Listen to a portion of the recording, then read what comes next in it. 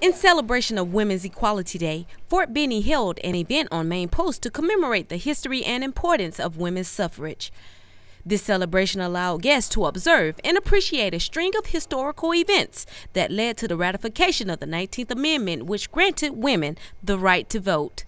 The observance included a display of historical artifacts. And later in the program, a 92-year-old former Miss Senior Columbus took to the center stage for a musical performance.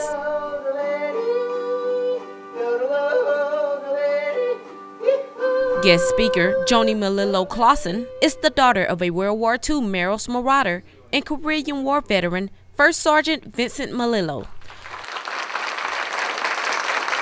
Many facts were shared, facts about the achievements and sacrifices of women leading up to the 19th Amendment. This was the social norm for women in the 19th century. They really had no control of their destiny. And when World War I was over, they still couldn't vote. They resumed their lives as wives and mothers. Women's Equality Day is celebrated throughout the nation on August 26 in commemoration of that day in 1920. Not only does it commemorate the passage of the 19th Amendment, but also calls attention to women's continuing efforts toward full equality.